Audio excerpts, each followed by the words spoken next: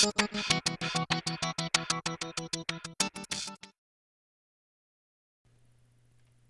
we're going to be looking at some stuff from the forums. If you have not been to the forums yet, the address is filmsbychris.com/forum. And we got some code in here, and a little while back I did a tutorial on making a bash script that would generate random lotto numbers. And there were a few issues with my scripts, and I had a lot of responses on better ways to do it, and I'm going to look at some of those ways, and I'm going to incorporate that into making a dialog box that outputs the random lotto number. So first thing here, we can either come down here and go to shell scripts, or I'm just going to search up in the search box lotto.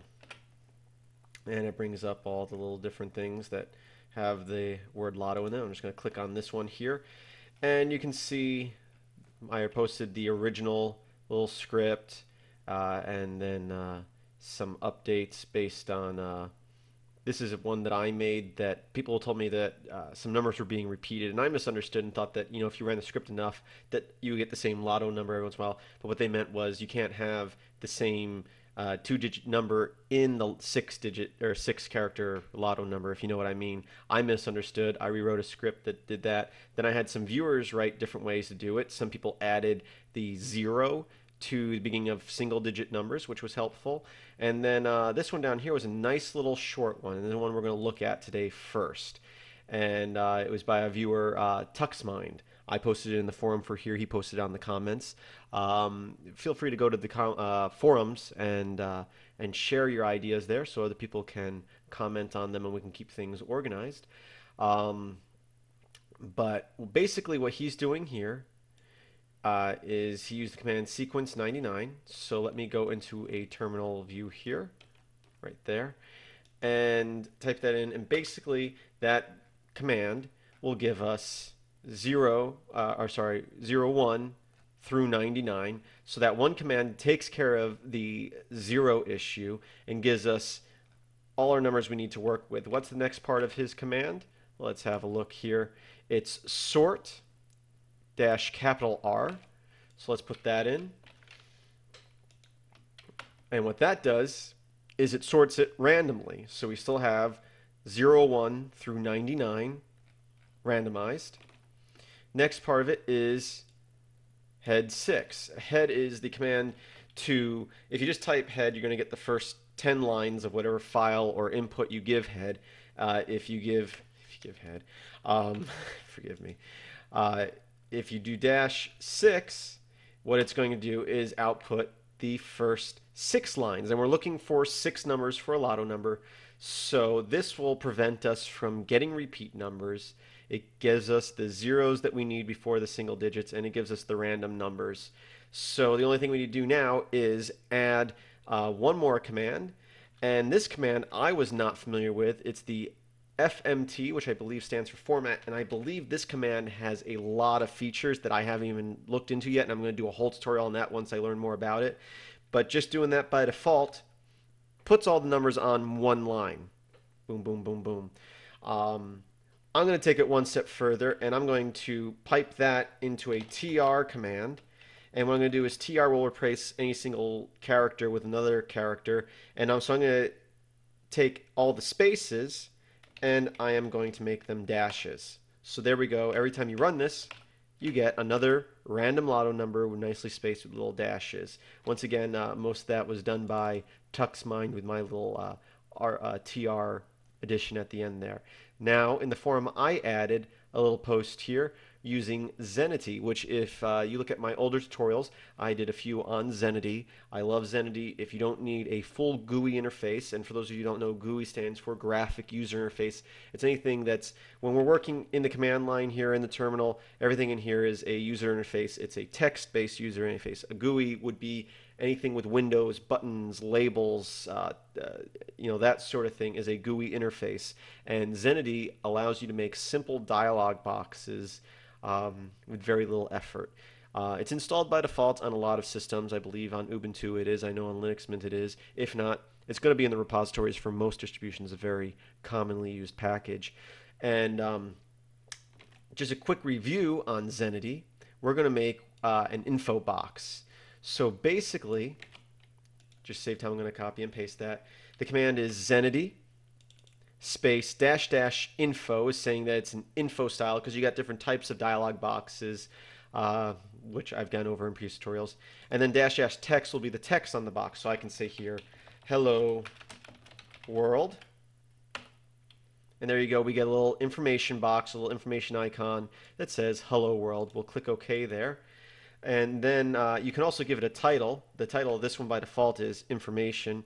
But if you say dash dash title, and in quotations you can say this is your, or let's make it shorter. We'll just say your lucky lotto numbers are. And you can see it's kind of, the box is kind of small, but if I stretch this out, that says it up the title there. So now what we have to do is take this command and grab the output of that and put it into our text box here. So what we're going to do is we're going to erase where it says hello world. And what we're going to do is we're going to actually put it in quotations still. $, and then parentheses, and inside parentheses just put the command. And that will take the output of that command and basically put that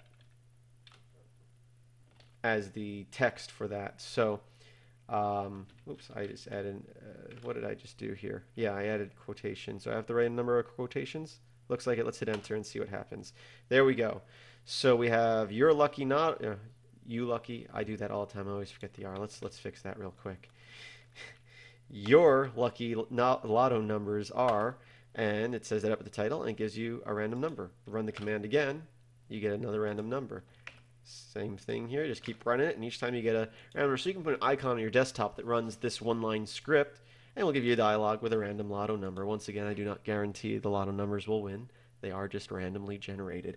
Now, if you are not working in a desktop environment and you're working in a place where you only have a text interface, another tool that I've talked about in the past is just the dialog command.